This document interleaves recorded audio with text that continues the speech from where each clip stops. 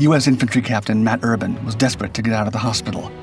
He knew his unit was in trouble back in Normandy, but until he had completely recovered from the wounds he'd picked up there the previous month, the doctors weren't letting him go anywhere. That is, unless he could find an excuse to leave. Suddenly, he saw his ticket out of there.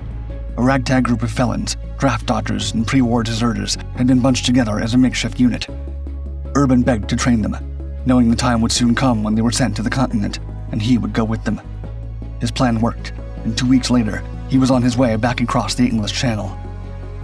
Arriving in France, the men had served their purpose, and Urban had no intentions of fighting alongside the unwilling. Leaving them on the beach, he hitchhiked his way to the front lines. The situation was as bad as he had imagined. His unit was pinned down by an onslaught of German bullets coming from high on a ridge. The soldiers could barely believe their eyes as the indomitable Urban limped toward them, one hand resting on an improvised crutch, and the other waving around a .45 caliber pistol. As he pulled a wounded soldier from a burning tank, he yelled, quote, "Who's in charge here?" No reply. If they didn't get out of there fast, they were done for. Everyone present knew there was only one man for the job.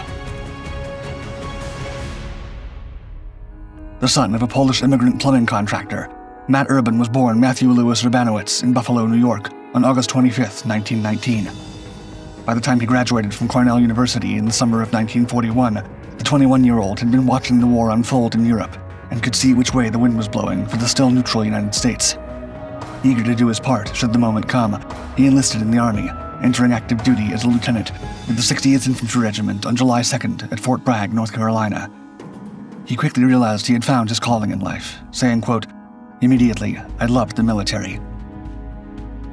His new comrade soon discovered he was not only a fine soldier, but also an excellent boxer.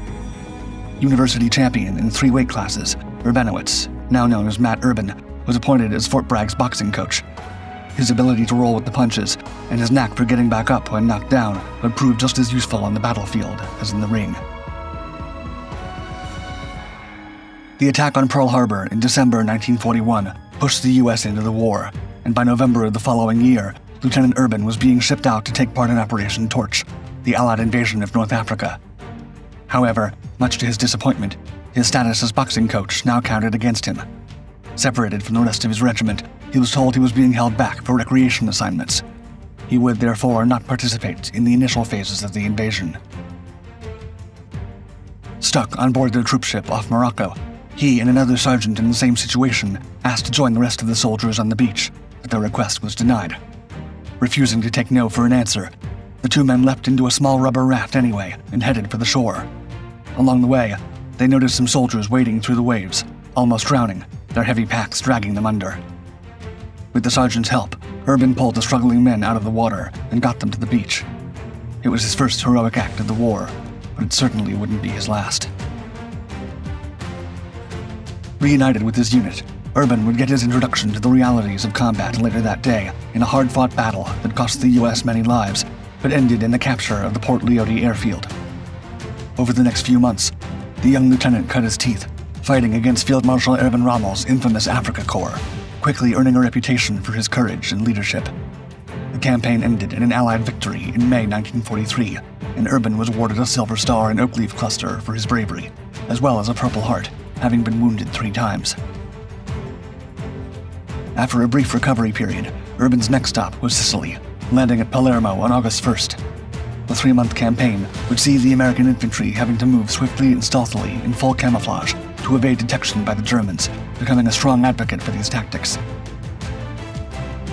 It was around this time that Urban picked up his nickname of the Ghost. Once again, the Allies emerged victorious, and Urban was sent to England to prepare for the upcoming invasion of Normandy. Urban, now captain, arrived on Utah Beach on June 11, 1944, 5 days after the initial D-Day landings, and his company was sent to provide reinforcements for the troops currently pinned down by German fire in hedgerows outside Renouf, a village to the south. The situation was dire, as 2 German tanks and relentless small arms fire wreaked havoc, causing severe losses. Fearing for the survival of his company, Urban seized a bazooka from a wounded comrade, and along with an ammunition carrier, maneuvered under heavy fire to a vantage point near the enemy panzers. Fearlessly standing up, he took aim and destroyed both tanks with precision. Inspired by his bravery, his men surged forward, overwhelming the Germans. Later that day, near the village of Orgland, Urban spotted another Panzer. Attempting to leap through a hedgerow, he was struck in the leg by a 37mm tank shell. Refusing evacuation, he led his men to secure their objective, a critical road junction, and established defensive positions for the night. At dawn, he spearheaded another assault, only to be wounded again an hour later. One of these injuries was severe, necessitating that Urban be carried on a litter. Upon examination by the battalion surgeon, the seriousness of his condition meant he was ordered to evacuate immediately, but Urban again refused. Reluctantly, Urban was finally persuaded to leave and was transported to a hospital in England.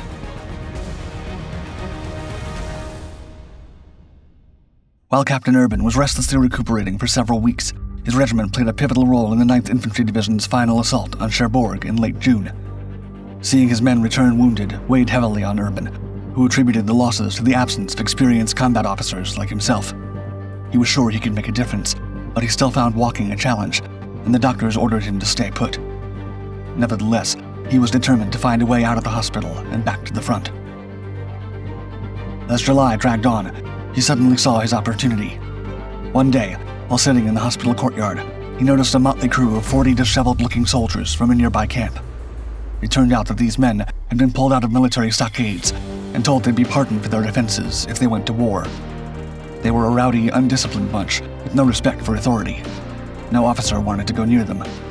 Urban knew these men, whom he called the Dirty 40, would soon be sent off to France, and realized that if he took on responsibility for them, he would get to go with them. After pleading with the colonel in charge for the chance to train these unkempt misfits, he got the job, and 2 weeks later, despite still being far from full health, he headed back to Normandy, arriving on the morning of July 25th. Handing the Dirty 40 over to an unsuspecting lieutenant, he made a quick escape, hitching a ride from an ambulance, followed by another from a mail jeep, until he reached his unit's position near Salo, where they were taking part in the first phase of Operation Cobra. He found the men frozen on their stomachs with fear as the Germans fired down on them from a ridge. The troops thought the still injured Urban was crazy, but his presence instantly boosted their morale. After rescuing a wounded soldier from a burning tank, Urban quickly assumed control of the unit. Realizing they would soon be overwhelmed if they stayed put, he directed the troops into new positions out of the line of fire. Later that evening, the battalion initiated an offensive on the ridge, but a barrage of intense fire brought them to a halt. The need for armored support was dire. 2 Sherman medium tanks lay destroyed, and a third remained intact, but immobilized in a hedgerow. With his men still pinned down, and the enemy fire intensifying, Urban knew decisive action was required. When a tank lieutenant and a sergeant were gunned down trying to reach the operational tank, Urban took it upon himself to act. Crawling forward with his trademark stealth, he reached the tank and climbed aboard. Enemy rounds clattered off the armor as he lifted his head from the turret, aimed the .50 caliber machine gun, and unleashed precise bursts at the German positions. Tears filled Urban's eyes. Convinced he was facing certain doom, he muttered a tearful farewell to the world, praying for divine help. Yet he remained unharmed and kept firing. A crew climbed aboard the Sherman and successfully got it moving again. With its 75mm cannon blazing, the tank advanced up the ridge. Urban's fearless actions galvanized his men. They rose and followed his lead, giving the enemy everything they had until the Germans were completely overpowered. Thanks to the captain's incredible skill and courage, the U.S. infantry had managed to snatch victory from the jaws of defeat.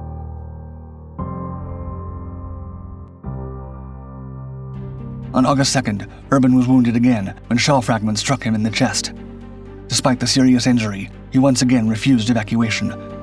Just 4 days later, the 2nd Battalion's commander was incapacitated, and Urban, defying the typical hierarchy, was chosen over more senior and older officers to take command. The relentless Urban led another assault on August 15th, only to be wounded for the 6th time.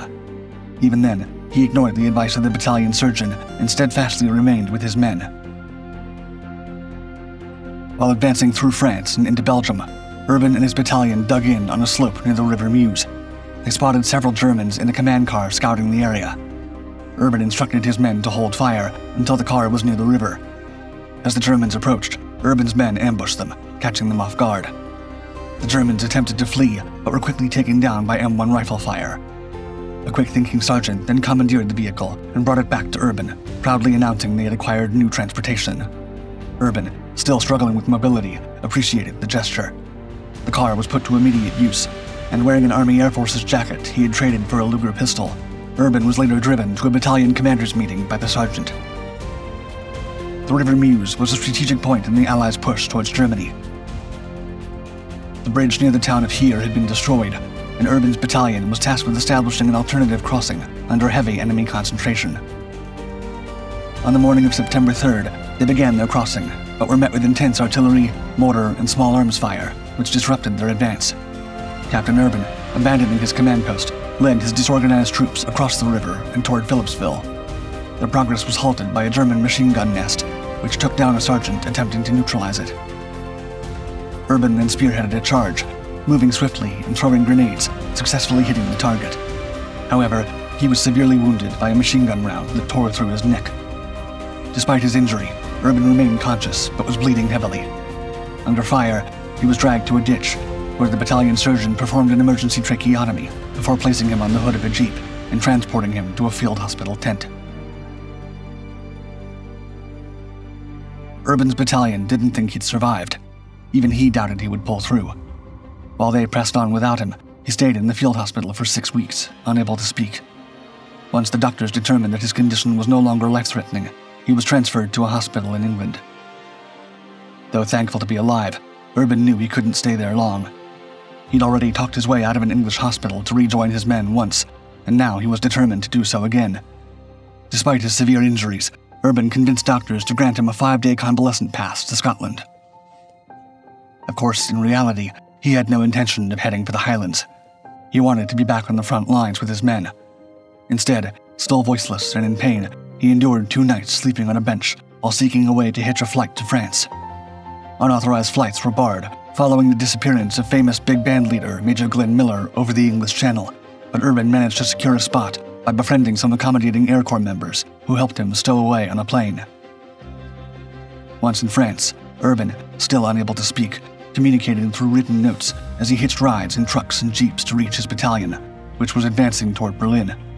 The journey was arduous, but he eventually caught up with his troops in Amsterdam. Upon seeing their captain, the men were incredulous.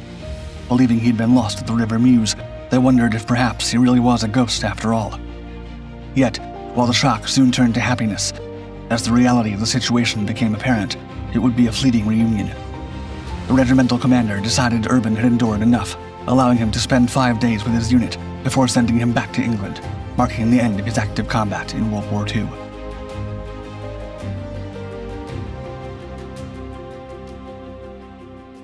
Though Urban's vocal cords were left with permanent damage that gave him a raspy voice, he recovered from his wounds. In October 1945, Urban was promoted to lieutenant colonel and received a medical discharge 5 months later. By that time, Urban's decorations were numerous, including the Bronze Star with 2 clusters, the Combat Infantryman Badge, the Legion of Merit, 2 Croix de Guerre medals, a Presidential Unit Citation, the Silver Star with an oak leaf cluster, the Belgian Fourragère, and the Purple Heart with 6 clusters. However, the ultimate military recognition still eluded him, the Medal of Honor. In fact, Urban had been recommended for the Medal of Honor in July 1945, but the letter was lost. It wasn't until a 9th Infantry Division Veterans Reunion in 1977 that Urban learned of the recommendation. This discovery spurred a campaign supported by the Disabled American Veterans and the Polish American Congress, which prompted the Defense Department to review his combat record.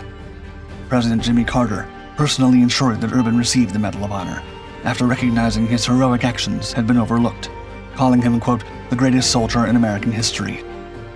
This brought his total of medals and decorations to an incredible 29, making him one of the most decorated U.S. soldiers of all time. Urban eventually passed away in 1995 at the age of 75 from a collapsed lung, which some say was caused by his war wounds. His dogged determination, inspirational bravery, and remarkable leadership have ensured that his legacy will live on for many years to come.